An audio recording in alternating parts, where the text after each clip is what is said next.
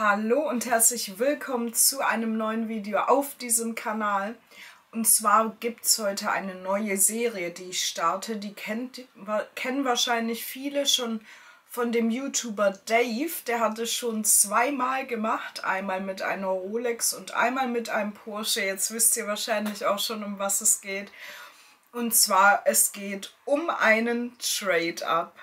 Genau, ich mache das Ganze nicht mit einem Porsche oder einer Rolex, sondern ich möchte mir ein MacBook holen, einfach, dass ich auch Videos schneiden kann, wenn ich jetzt gerade außer Haus bin und ich nicht auf meinen PC zugreifen kann. Und deswegen möchte ich dieses MacBook. Ich wollte es mir nicht einfach so holen, sondern es soll ein Abenteuer werden. Aus diesem Grund habe ich mich dafür entschieden, auch ein Trade-up zu machen und dadurch mein MacBook zu holen. So, welches MacBook möchte ich mir denn jetzt holen?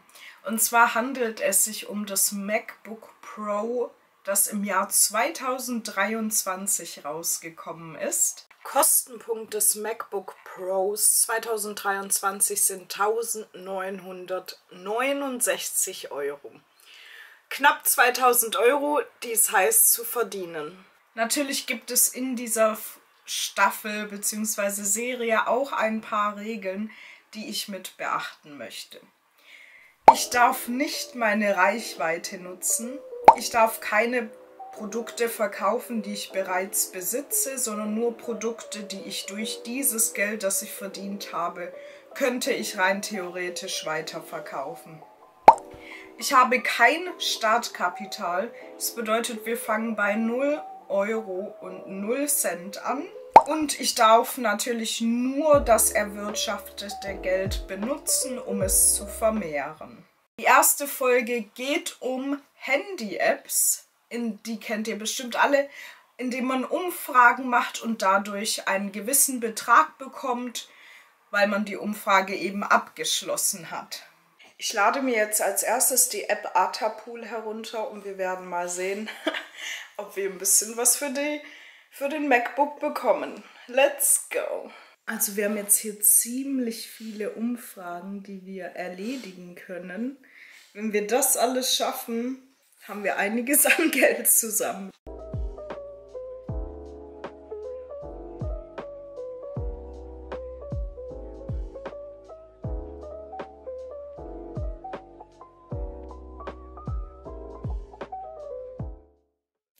Nach 28 Minuten haben wir die erste Umfrage abgeschlossen und 1,82 € bekommen. So, jetzt in der zweiten Umfrage wurde ich einfach nach 5 Minuten disqualifiziert und dafür habe ich sozusagen 5 Minuten verschwendet, ohne irgendwas dafür zu bekommen. Meine kostbare Zeit.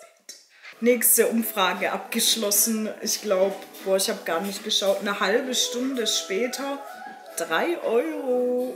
So Leute, ich mache die Umfragen jetzt ungefähr seit 4 Stunden. Wir haben insgesamt 4,41 €, was für einen Stundenlohn von 1,10 € spricht. So, ich habe die App ungefähr 6 Stunden lang an einem Tag getestet. Wir hatten nach 4 Stunden ungefähr 4,20 €, was einem Stundenlohn von 1 € entspricht. Nach 2 Stunden habe ich dann noch 1,50 mehr dazu bekommen. Das heißt, unser aktueller Betrag liegt bei 5,52 €. Ja, was kann ich zu dieser Methode sagen, um Geld zu verdienen?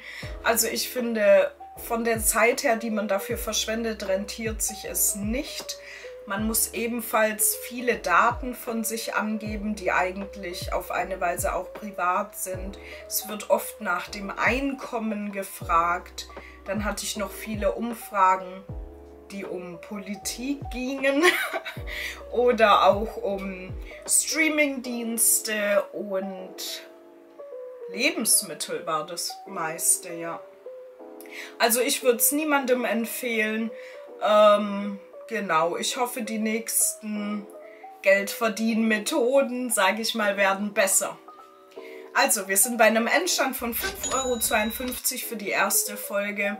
Lasst gerne ein Like und ein Abo da, um keine weiteren Folgen mehr zu verpassen. Und wir sehen uns beim nächsten Mal.